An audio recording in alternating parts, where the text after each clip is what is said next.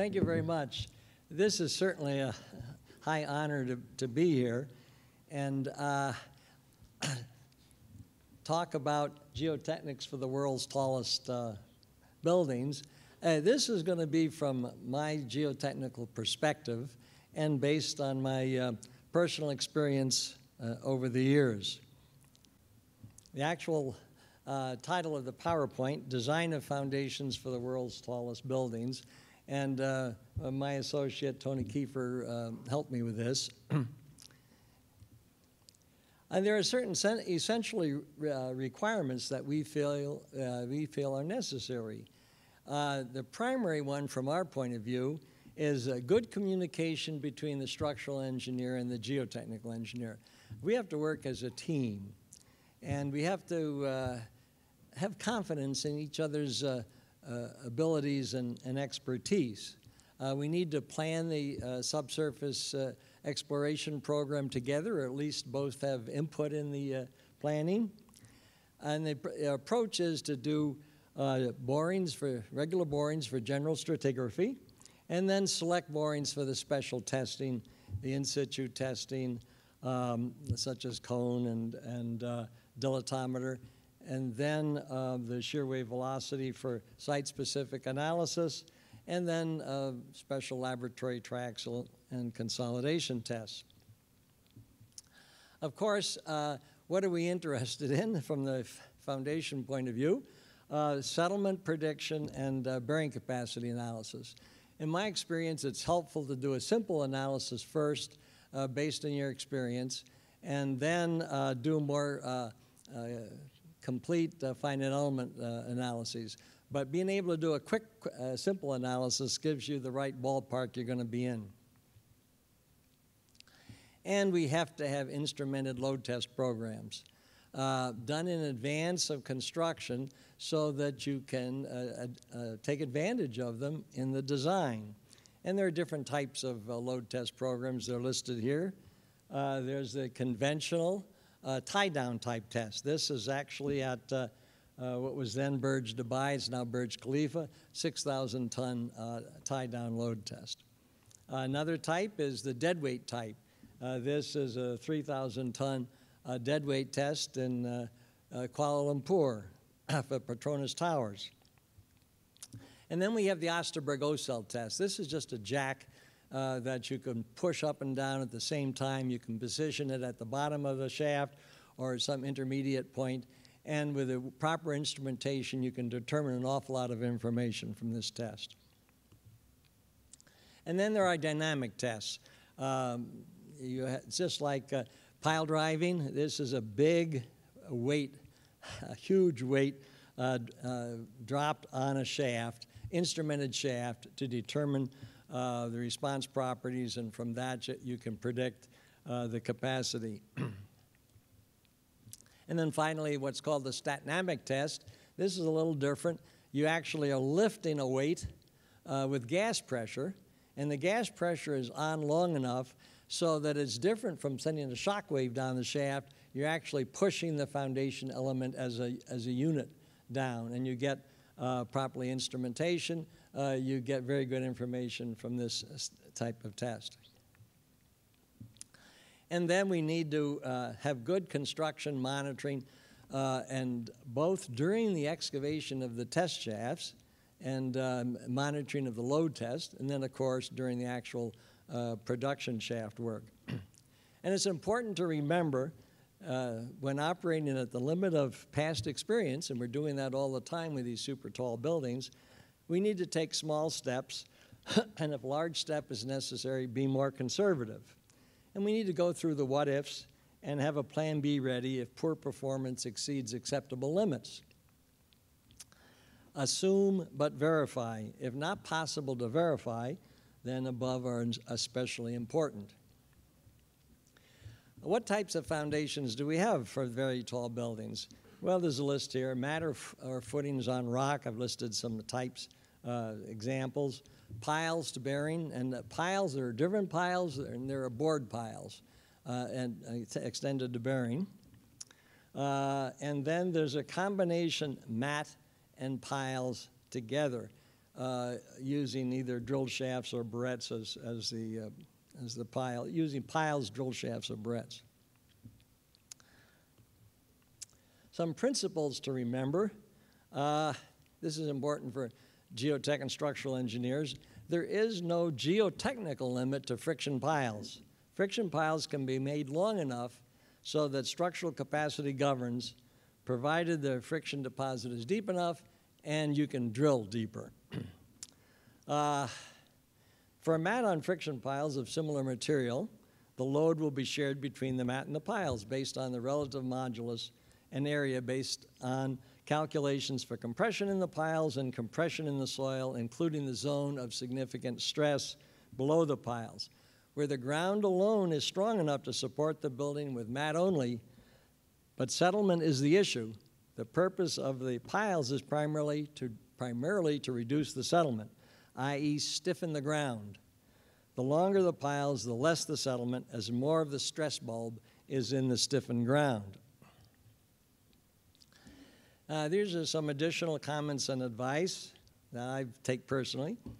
We may not be as smart as we think we are, and things are not always what they seem to be. So, know and make use of your local geology. It's very important. Know and calibrate to any local documented case histories and similar geology. When operating at the limit of past experience, take small steps. I also should add in here, talk to the knowledgeable contractors in the area. I've learned as an engineer, the contractors often know a lot more than we geotechnical engineers. They know what's buildable, and they know what they have had success with. I was asked what was my most challenging project, and I still consider Petronas Towers my most challenging project as a geotechnical engineer. And the owner initially wanted zero differential settlement, and the site he has picked was over a canyon, over a karstic limestone full of caves. And, you know, the structural engineer, we told him, yeah, that's impossible. So finally he said, okay, the design criteria will be a ½ inch maximum differential settlement across the width of the mat. And these are connected towers. And so based on a lot of testing, we felt that could be done, and it was done by varying the length of the piles and keeping them in the overburden above the actual limestone, which we never did find at its deepest point in the canyon. But we did also undertake an extensive grouting program to fill the voids in the limestone to minimize the settlement from that particular cause. The pressure meter testing, I'm just showing a quick picture of it here. We use it a lot. It's an in-the-ground test. You can test it any point in the depth of your boring. It's a laterally expandable probe. It expands laterally, and you measure the pressure and the volume change. And from this information, you plot up the data, and you can get this information. You can get ultimate capacity information, and we get a lot of information from this from properly run tests. I think I just talked about the Petronas Towers. I don't think I need to go. This is more for geotechnical engineers. But the concept is to vary the length of the piles to reduce to control the differential settlement. How did we do? Well, we predicted the settlements, and the actual settlement turned out to be less than, or about half of what we predicted. We were predicting settlements based on all of the test data, and we did have a couple of advanced load tests at around 35 millimeters. And it actually, at around 65 millimeters, and it actually settled only about 35 millimeters. And there are papers explaining what might be the difference, what reasons why. We don't need to go into that here. Here's a picture of Petronas Towers. I love this picture because it shows the connecting bridge, and it's a challenging job. the structural engineers came up with a solution. The bridge is fixed on one side, and then telescopes in and out of the tower on the other side. My wife and I have actually walked on that bridge. I will say not on a day that was windy enough so that we could observe the in and out movement, but it's an outstanding experience anyway. Another example of tall buildings. This, I guess, is currently the tallest in the world right now, Burj Khalifa. We just had a minor peer review role on this for the architect. We were one of the peer reviewers. These slides come from the architect and from the local geotechnical engineer, Hyder. But you can see the design. It's a very stiff three-wing design. And it's reinforced concrete all the way up to, it transitions to steel at the top. It has a thick mat, and it's supported on these board piles extended down to a depth determined by the settlement calculations. This is a simple analysis. For geotechs, it's interesting. It's a block analysis. You can actually, with the data, the simple data that you collect, you can actually predict how it's going to perform. If it's a stiff building, you can use average data and assume that the block is going to settle as a unit, do your simple calculations, and actually calculate what is going to happen. We were actually very fortunate in this one. We predicted it just as well as the fancy computer analyses did. But this is what it looks like. You can see you've got to convert that three-wing shape into an equivalent block and use your average data. You can't predict the kind of differential that you can with the proper finite element program, which Hyder, the geotech, did. And you can see their results. We predicted similar maximum settlements. They, of course, could predict with the finite element programs how the settlement varied as you went away from the tower. All right, I want to also talk a little bit about the Chicago experience, because we have had some very tall buildings here, and I've done my learning experience here. I've learned by following others. You use past experience and you build on past experience, and that's what we've done here in Chicago.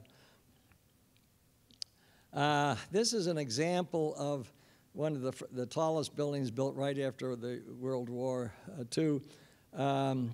Lake Point Towers, I think, is about 65 stories, and it was built before we had the in-situ pressure meter testing. The foundation, the geotechnical properties for the foundation design were based on laboratory traxial compression testing. This is the water tower project. It's a 75-story reinforced concrete.